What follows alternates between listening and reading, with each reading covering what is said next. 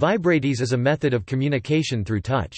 It was developed by F. A. Gelderd, 1957. It is a tactile system based on both practical considerations and on results from a set of controlled psychophysical experiments. Vibratese was composed of 45 basic elements, the tactile equivalent of numerals and letters. The entire English alphabet and numerals 0 to 9 could be communicated this way.